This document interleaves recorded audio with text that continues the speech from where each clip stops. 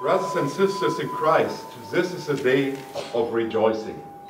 We have come together to consecrate the Asia Regional Office of Global Ministries. This is not a ministry of the United Methodist Church of the United States. And it says which is done for or on behalf of others. We are not in the ministry to Asia. No. In this newly emerging reality that we are partners together in the ministry of Asian churches and Asian Christians shared with the United Methodist Church.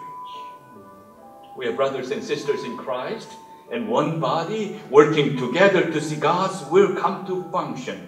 When we moved our headquarters from New York after 200 years to Atlanta last year in Georgia, we also started to work more globally, creating offices in Buenos Aires, Argentina, for Latin America, and now here in Seoul for Asia.